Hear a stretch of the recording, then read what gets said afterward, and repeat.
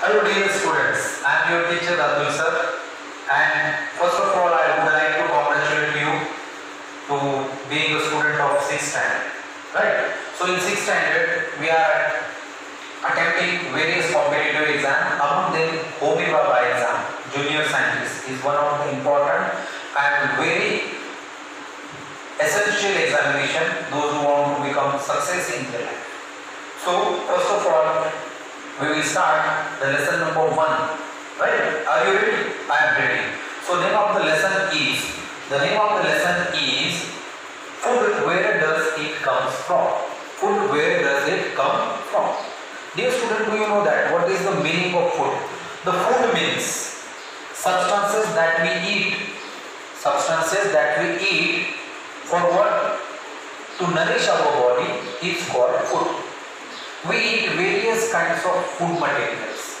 For example, right from breakfast to dinner, we eat different things. In the morning, after brushing, we drink milk, tea, coffee. With that, we are taking bread, biscuit, or any other snacks. Then again, at lunch, we take our proper meal. We should take proper meal during lunch. That is chapati, rice, curries, vegetables, pickles, Salads is one of the important part of our diet. So these all things together we call as our food. So what is the necessity of food in our life? Food is very essential. Why? The reason is that the need of food for proper growth of our body. If you do not take the food, you will not grow up. Right? For the proper growth and development of our body, food is essential. What is the second reason? For generating energy to do work. Without food, we cannot do anything. Right? Even though if we are sitting at home, at regular intervals, our body demands food. Right? So, food is important to generate energy for doing the work. The next one is that to repair damages of our body. Dear student, as you know that we are very habituated to play outdoor games. You might have experienced that whenever you are playing and by mistake if you fall down, your hands, that is especially elbows, gets scratches on. But after 2-3 months, these elbows, scratches of the elbows and knees, they disappears. So why does this happen? This happens because the repair and damage of our body is done by the food that what we eat. And last one is that food increases our resistance power. Resistance power to fight against diseases. Right? So everybody is having its own resistance power. If you have strong resistance power, you will not fall sick. Right? So what is the importance of food in our life? There are 4 reasons. Number 1, for proper growth of our body, for generating energy to do work, to repair damages of our body. Food increases our resistance power to fight against diseases. Now, do you know that we are eating different kinds of food, for example, chapati, rice. But tell me that, are we eating raw rice or chapati or pulses or grains? Is it possible? No, not at all. Don't try it. Because some food items we have to cook. After cooking only it can be digestible by our body. Right? Cooking makes food soft and tasty as well as easy to digest. So cooked food is easy to digest and make it more tasty. Make it tasty. Raw vegetables, what we call it salads, right? Which is very important part of our diet. For example, what the things we can include in our salad, that is carrot, radish, onion, beetroot, cucumber, spinach, coriander, etc. Number of vegetables are there that can be eaten raw. So I hope you have understood the importance and the meaning of food in our life. So lesson number 6 we have started. The name of the lesson is food, where does it come from? Out of that we have learned about the food. Now we will go for the second word of the lesson, that is where does it comes from. Right? The second part of the lesson is that our food we obtain from 2 main sources. Number 1 source is plants. What is number one? Plants. And number two source is animals. So first we will go for the plants, right? People, those who are non-vegetarian, they eat plants as well as animals. They are called omnivores, right? Those who are non-vegetarian, they eat eggs, they drink milk, meat. From animals we get honey. Honey is also animal product. Honey is also animal product. Some people they eat chicken, then fish. So these all are non-veg food items which obtained from the animals. Okay, now plants, the edible parts of the plants. Plants have many edible parts. So first of all, understand by what is the meaning of edible parts. Edible parts means that can be eaten. Edible parts means that can be eaten. So we eat roots of various plants. We eat stems, we eat leaves, flowers, fruits, etc. The number of plant parts are eaten by human beings. Right? So, do you know that beet, carrot, radish, these all are, in addition to that, we can also write sweet potato. Sweet potato. Sweet potato is also root. So, beet, carrot, radish, sweet potato, these all are the roots of the plant. We eat roots of the plant. For example, second one is stem. We eat stem of onion, potato. In addition to that, you can write sugar cane. When we eat sugar cane, we are actually eating the stem of sugar, right? That juicy part, you must remember that we have to suck it and drink the juice of that stem. So that is stem. One more example is turmeric. Turmeric is also the stem part of the vegetable which is underground, right? Potato is also underground stem. Third part that we eat is leaves. What is the third part? Leaves. Spinach, cabbage, then number of lettuce is there, fenugreek is there. Number of examples we can write. We are taking just few examples here. Then flowers. We eat flowers of cauliflower and drumstick flowers. Right? Drumstick, what we can call that? Chevrechi shin. Right? So that long stick like structure is there, that is called drumstick. Drumstick is a very important plant because its stem is its leaves are useful for making vegetable, flowers are useful for making vegetables, and fruit, that is drumstick seeds, are also very important. Right? The next one is fruit. We eat different fruits. For example, banana, mango, tomato. Tomato is actually fruit part of the plant. We can write hundreds of examples, but we have to just understand the part that we are eating, that is edible parts of plants. Then last one is seeds. We eat seeds of many plants. For example, mustard and groundnuts. Mustard and groundnuts, from these we are also obtaining oils. Isn't it? Shengdana's tail and mohori's tail. Mustard oil. Right? So this mustard is very famous in Punjab. Right? Sarson ka taal. Now, some plants have more than one edible parts. More than one edible parts means we can eat their stem, leaves, or fruit and leaves, or root or stem. Number of things are there that more than one items we can eat. First example, we can go for the mustard. Mustard seeds and leaves are edible. Right? Mustard is a plant which seeds and leaves are edible. Then lotus, seeds and stem.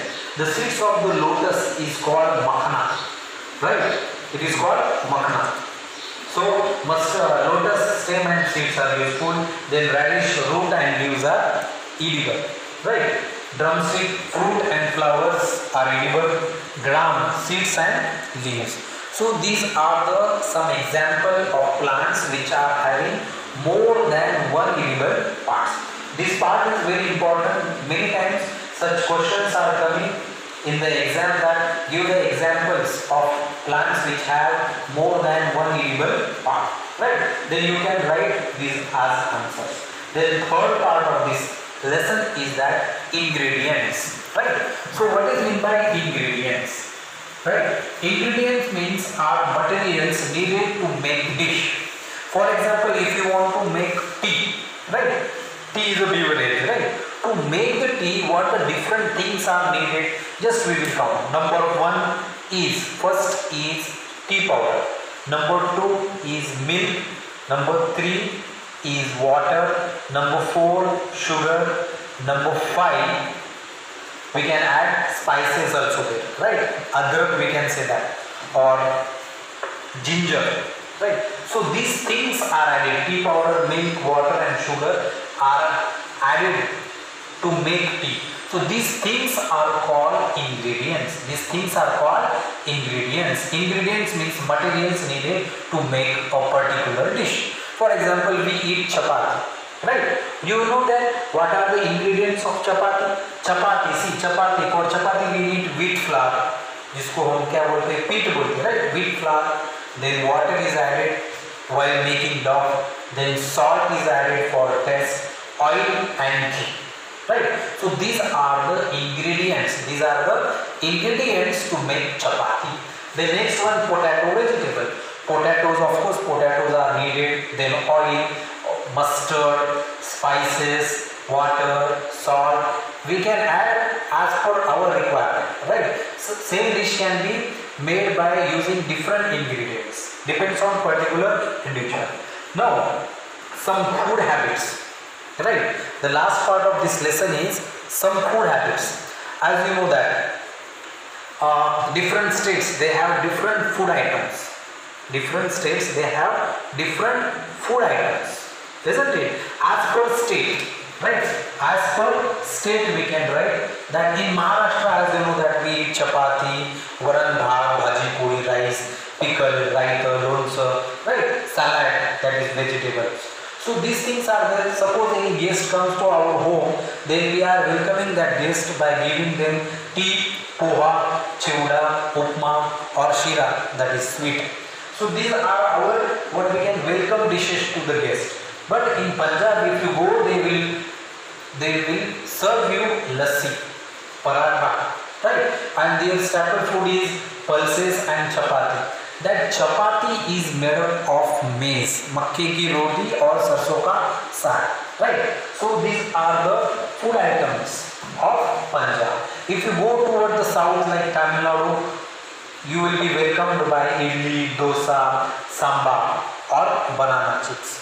So different states, they have different food culture, right? It depends on their geographical condition and what different kinds of crop is grown in that particular area, right? Then we will go for the last part of this lesson, that is food habits regarding the animals.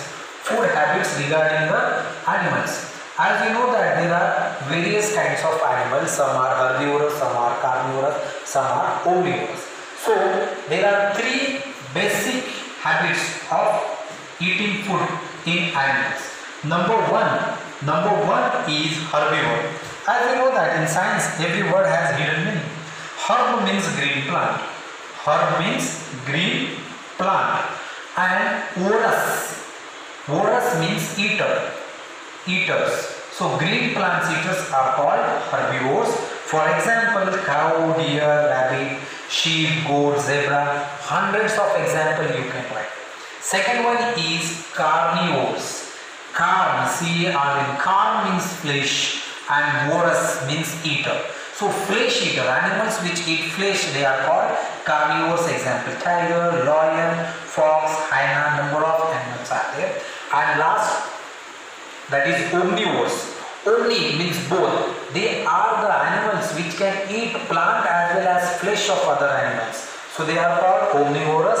The example of omnivorous, number one is bear, a rat, cockroach, crow and squirrels. So these are the examples of omnivores.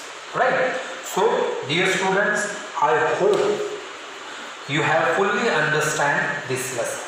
Right? So today we have learned our lesson number 1 of standard 6, that is food, where does it comes from, and we have learned that what is the meaning of food. Right? You can pause the video and understand whatever the written on the board. Try to read the lesson, that is substances that we eat, consume, food, consume items to nourish our body is called food. Need of food also we have learned that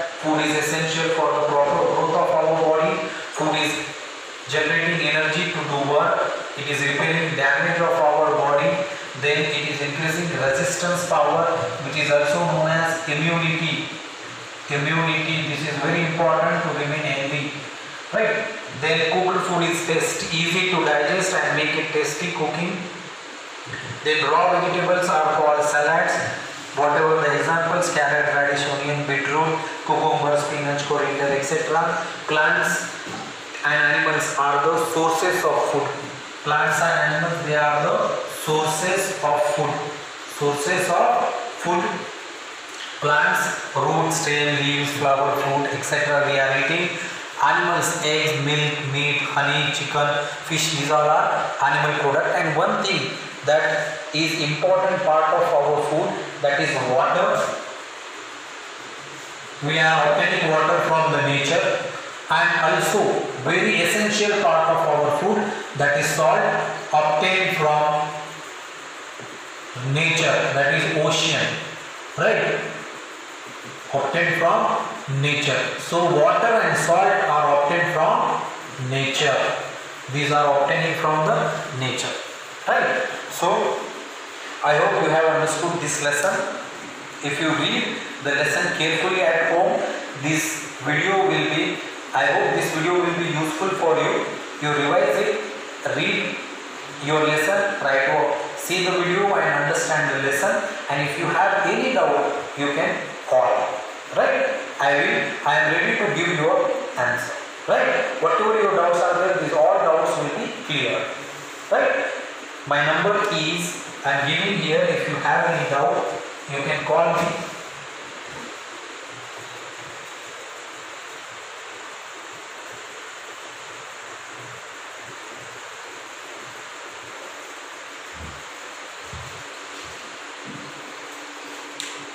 Thank you.